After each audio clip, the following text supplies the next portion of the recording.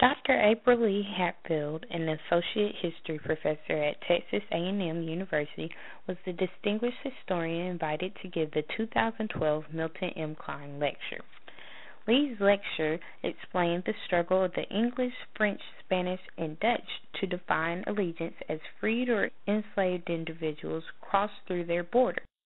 She pointed out that allegiance usually developed along racial and religious lines. There were many professors, graduates, and PhD students at the lectures. Robert Glaze, a PhD student, explained how Lee's lecture helped him in his pursuit of getting a PhD. And several people have encouraged me to do some sort of transnational or transatlantic perspective, and I think listening to her, I have maybe a greater knowledge of how to go about doing that. Glaze further explained the overall importance of a lecture like Lee's.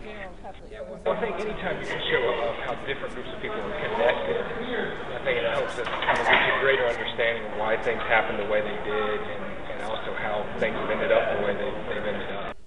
Lee has also written several books. Her first book, Atlantic Virginia, has been called a model for the future of colonial American history.